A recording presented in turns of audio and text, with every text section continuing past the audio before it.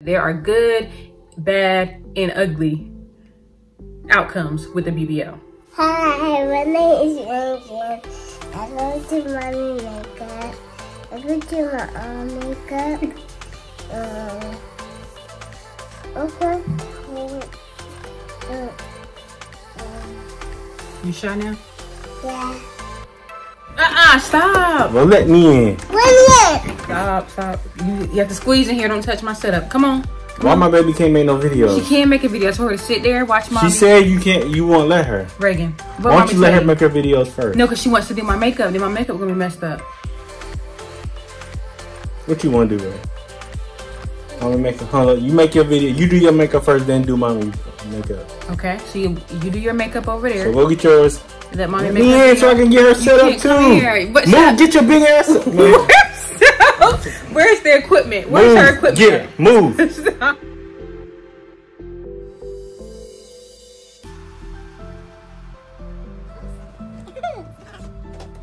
You watching, mommy? Yeah. Hi guys, welcome back to my channel. First and foremost, I want to say thank you so much. Since I started posting videos back in January, I think my channel has grown 800 plus subscribers. So I'm finally almost at 1,000 subscribers, and I know I'll get there by the end of the year. Also, I want to say thank you for constantly watching my videos and commenting and giving my videos a thumbs up, because I know I haven't been posting consistently. And I just want to thank you guys for continuing to watch my videos and subscribe to my channel, even though I'm not putting content out there like I should be. So pretty much today what I want to talk about is the good, the bad, and the ugly when it comes to BBLs. Because everybody thinks, oh, I'm gonna get a BBL, I'm gonna be snatched, I'm gonna be a video vixen, I'm gonna be an Instagram model. And that is not always the case. To be honest with you, that has not been the case for me. Yes, I look different than I looked before, but at the same time, you really can't tell unless you knew me in high school. You really can't tell that I had any work done. I don't want people to watch my videos and be like, oh my God, I'm gonna go get snatched, I'm gonna go get surgery, I'm gonna get lipo, I'm gonna get fat injection. I'm just here to let you know how things turned out for me. I know whenever I was out and about and I was looking on YouTube and I was doing my research, I wanted to find videos and I wanted to hear success stories. But all the time, you're not gonna find negative stories on YouTube. And I'm not here to put out any negative information, but I do want you to know that there are good, bad, and ugly outcomes with the BBL. I'm not gonna say my BBL was necessarily a thumbs down, but I could have got more done than I actually did. I already have like a medium-sized frame. I'm not too big and I'm not too small, but I just feel like a little more could have been added to my bottom. But I have really small legs. So I can't really say, oh, I should have got more done, because I don't know the outcome. I don't know if I would have been, disproportionate or not. So I can't really say, oh, I should have got more done, but that's how I feel. Deep down inside, I feel like I should have got more done. But I can't really say that because I don't know how it would have turned out. I know how it turned out now, and I like my results, and I'm happy with them. But I just feel like at the same time, a little bit more could have been done. So if you're gonna go out and spend $4,000 or $5,000 for a surgery, that money could be used for something else. So that money could be in your savings account. You can use it to put a down payment on the car. And so much that can be done with that amount of money. So if you're gonna invest that type of money on your body, the number one thing is you should take care of your body. I was always self-conscious about my body, and I would watch the things that I eat. I wouldn't drink sodas, I wouldn't drink juices. I would work out, try to work out at least 3 times a week. I probably worked out 3 times since I had my surgery. I actually had a PT test, because you know I'm in the military. I actually had a PT test and I failed my PT test because I haven't been working out. I feel like if I was taking care of my body this whole time, then I would look a lot better than I am.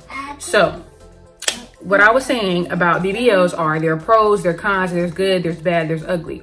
One of the bad things is that you expect to have a certain outcome, and this vision or dream or whatever you have in your mind, it doesn't deliver. Yes, my waist is slimmer. I did have a flat belly in the beginning, but I really couldn't tell because I was always swollen. But my belly is not flat, not even a little bit. It's flatter than it was. I don't have a little fupa, whatever you guys want to call it. I don't have that anymore, but it's not flat. Yes, I can wear certain things that I couldn't wear before, but my stomach is not flat. So you're thinking, oh, I'm gonna have this flat stomach, I'm gonna have these hips, I'm gonna have this slim waist. Yes, that's what everybody wants out of surgery. That's what I hope everybody gets out of surgery. If you're gonna put this money, you're gonna put your life on the line, then you should get what you want out of surgery. But that's always not the case. So I just wanna let you guys know, I'm pretty much here to show you my body, show you my results after, how many months has it been? I had my surgery in January, so what month is it now? 11. So it's been 10 months since I had my surgery. So it's almost a year. And they say once you hit the 1 year mark, then that's your results are final. That's how you're going to look forever. So I'm pretty much at that point, and I've noticed a few changes since I had my surgery. So the last time I talked to you guys probably was like 3 months post-op. Now I am 10 months post-op. So since then, I would definitely say I have fluffed out a lot.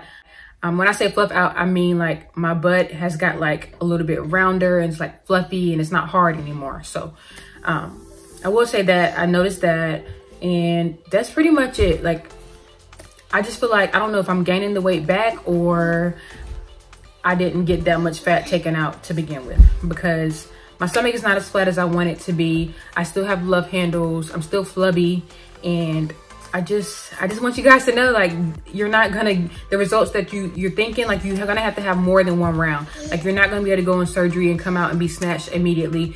Some people have surgery 2 and 3 times to get the body that they want. So I do know that if I were to go back for a second round, I'll be a little bit closer to what I want to be. Right. So I wanted to show you guys a view of my body. So I'm gonna show you guys my left side, my right side, and then my back side. One of the things with the BBL, which is actually one of the cons I was telling you guys about, one of the ugly things, is that you're not gonna be proportionate. So your left side is not gonna look like your right side, your right cheek is not gonna look like your left cheek. And in my situation, my left hip is fuller than my right hip. And you wouldn't know that unless I were to tell you, or unless you're like really, really observant.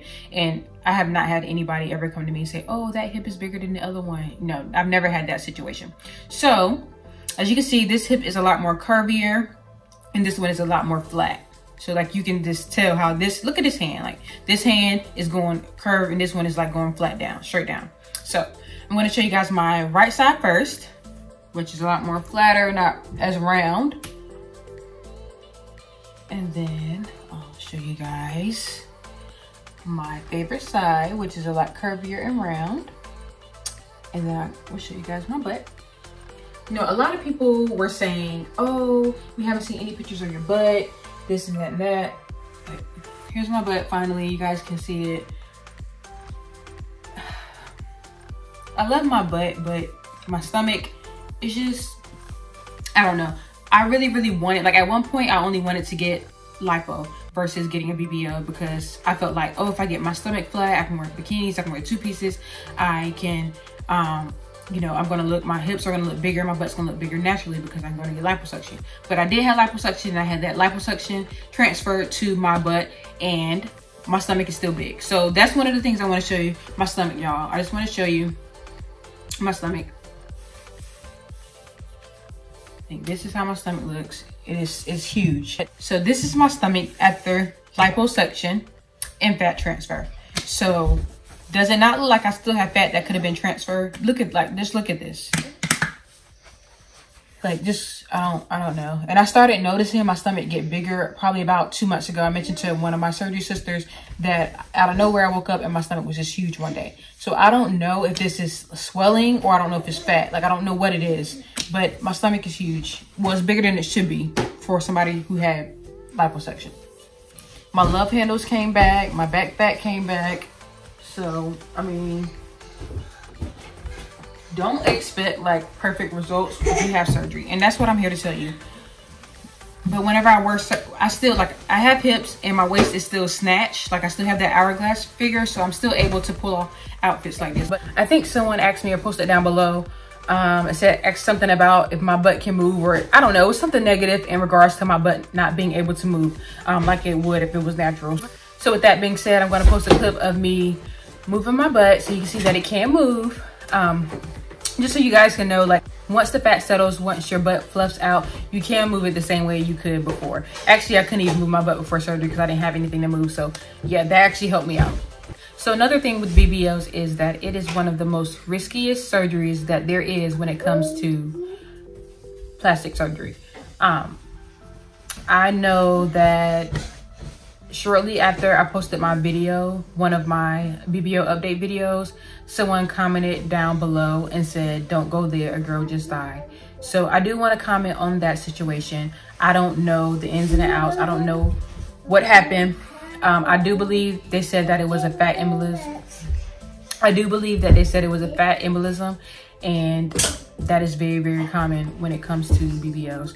So why it's so risky is that whenever the surgeon takes the fat from one part of your body and injects it into another part of your body, they have to be very, very careful that they do not release some of that fat, or some of that fat breaks off and travels into your bloodstream and then travels to your heart or your lungs and causes you to stop breathing instantly.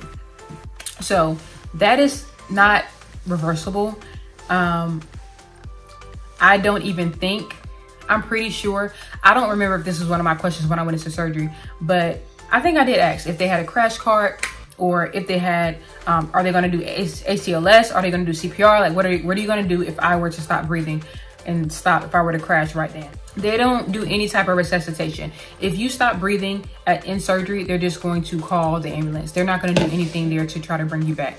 That is why a BBL is risky. So if you are that uncomfortable with your body and you want to have surgery, that is something that you need to pray about, talk to your husband about, talk to your mom about, talk to your boyfriend about, your significant other, whatever the case may be. That is something that you have to talk to your family about and make that decision for yourself. Don't let YouTube make that decision for you. Don't let your boyfriend make that decision for you. Don't let him be like, "Oh, I'm gonna throw you 5 stacks so you can go ahead and get your butt down," whatever. No, don't let anybody make that decision for you but yourself. My husband did not want me to have the surgery at all. He did not want me to, because he felt like I wasn't gonna come back home. I just had faith in my surgeon. I had faith in the Lord, and I just constantly prayed about it every single day. And one thing that made it really, really, really, really, really easy for me is because I went with 2 friends. I went with 2 very close friends, which kind of made everything easier for me, and easier for them as well. You can die from having a BBL, and it's not rare at all. So don't let any surgeon tell you that it's rare, because it's not rare at all. It happens every single day. So whether it's in the United States, whether it's in the DR, Miami, California, it happens every single day. People die from BBLs almost every single day. So it's not rare at all. So don't let any surgeon tell you that it's rare. Just tell them to be real with you from the jump. Just let them be real with you. You know, you're not going to be proportionate. You're not going to be snatched. You're not going to be a video vixen unless you had 2 and 3 surgeries. You're not gonna be Kim Kardashian, and you're not gonna be, what's her name? What is her name? What is her name? Bernice. You're not gonna be Bernice. So don't think you're gonna go have surgery, lay on this table, wake up and be snatched. You're gonna be different than you were when you lay down on the table. So I'm just here to let you guys know that there are good things that come out of BBL, and there are bad things that come out from a BBL. Like I said, I went with 2 other friends, and their results are amazing. They are amazing. I have had 1 child, and my results are different, possibly because I've had 1 child, but at the same time, we were all the same size. I was actually smaller than them, but I still came out with a stomach, and I still came out with love handles and everything else. So everybody's body is different, so you're not going to come out looking like the next person. So I already put that in my head. You know, if I want the results that I was wanting to get at the beginning, I would have had to have more than 1 surgery. If you're going to have a BBL, make sure it's something that you want to do for yourself and for yourself only. You don't go out here putting a BBL on a credit card. It's nothing to go in debt for. If you can't pay for it out of pocket, then it might be something you just want to reconsider, or think about doing it in the future when you can pay for it. Save up for it. Don't use your tax money on it. Just, if you want to get a BBL, do your research, do your research, do your research. I hope you guys enjoyed this video. I really just wanted to come out to you and show you my results, because I know a lot of people who say, "Oh, she didn't show her results, she doesn't show how you look." And now I'm here to show you my results, and they're probably not what you were expecting, because I told you I'm not snatched. I'm not snatched. When I came off the table, whenever I did my first video, I did feel like my stomach was flatter than it is right now. my butt is bigger than it was whenever I came to you the first time. So my butt is bigger, but my stomach is bigger too. So that's pretty much what I want to show you guys. I just want to let you know the good, the bad, the ugly. I do look cute. I'm going to put some, actually I'm going to put, if I do have pictures, I'm going to put some pictures up here, right here, so you can see how I look in clothes, how I look in my bikini and things like that. So you can just see how I look outside of all these clothes that I have on right now. But yeah, that's the main reason I came to you guys, because I wanted you to see my results. If you don't know, I did go to Mia Aesthetics in Miami. My doctor was Dr. Ray Cherapu, and yeah, he's still there at Mia Aesthetics. He's still doing surgery there. They do have a lot of new doctors there, and I don't know, I know I did comment on this. So the death that they had at Mia Aesthetics, somebody was saying, oh, don't go there, they just had a death. Okay, so yes, there was a death at Mia Aesthetics. However, it was the first death at Mia Aesthetics, and they've been open for about 2 to 3 years now. 2 years, going on 3 years, I think. Yeah, I think. So that's one death in about 3 years. And if you look at all these other clinics that are changing their names, they have had 6 and 7 deaths there or more. And they changed their name so it doesn't look like they had that many deaths. So don't let the one death prevent you from going to Mia Aesthetics. If you want to go have surgery and you're looking at the death rate at different clinics, then I would say overall Mia Aesthetics is going to be the place to go, because I could not find any clinic in Miami that had less than 5 deaths. And that's why I went to Mia Aesthetics. If I were to go back and have surgery again, I would definitely go back to Mia Aesthetics. I would definitely go back to Dr. Ray Cherapu. I would go back to him. But I feel like the conversation that I'm going to have with him before surgery is going to be a little more in-depth, intense, and straight to the point. Because when I went into surgery, I was like, I don't know what I want. I don't want a big butt. I want you to throw some of my fat away. I'm going to be real. That's how I was. I was nervous. I was kind of shy. I mean, I just had a lot of things going through my head right then. And he asked me what I wanted, and I couldn't really tell him what I wanted. I was just kind of like, I don't know. I just want to look nice. He asked me if I wanted hips. I said no. So I'm just trying to figure out what was I thinking at the time. But yeah, if I were to go back, I need to talk to him before I actually go on the table so that he can know why I'm not nervous, what I want. I would definitely go back to him. Like I said, the next time I'm going to have a tummy check as well, so I can get the flat look that I want. But yeah, you guys, I'm going to go ahead and cut this video off because my daughter is playing her Peppa Pig. I don't know, whatever she's doing on her iPad. But I'm going to go ahead and cut this video short or long, however long it is. And I will talk to you guys next time. I thank you so much for watching. If you have any more questions about a BBL, if you have any questions about my surgeon or my clinic that I went to, please feel free to reach out to me, comment down below, reach out to me on social media or email, and I will get back to you. Thanks so much for watching. Give this video a thumbs up, and I will see you guys next time. Bye, guys. What else?